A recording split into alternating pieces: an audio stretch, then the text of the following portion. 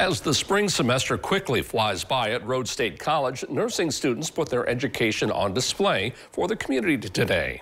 The capstone project Health and Wellness Fair was held at the Lima Memorial Health System Welcome Center and was open to the public for residents to come check out the students' presentations. Students set up their displays to show what they have learned over their 4 years at Rhodes and educate people on a variety of health topics, ranging from anxiety and depression to heart health and even PTSD.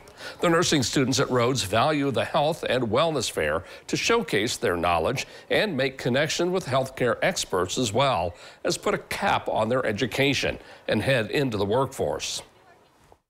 The one that we picked was Alzheimer's dementia, and what we did is just basically explain the pathophysiology behind it, the comorbidities, the things to prevent or things that can cause it, and explain that in depth. We did diabetes, so we did type 1 and type 2 and how diabetes affects the whole entire body as a whole.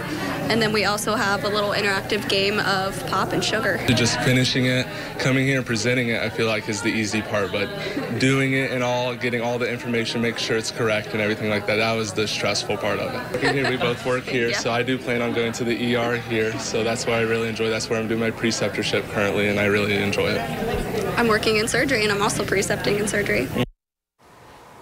The nursing students have 3 weeks left until their final exams for the spring semester, and then will take their board certification tests after graduation.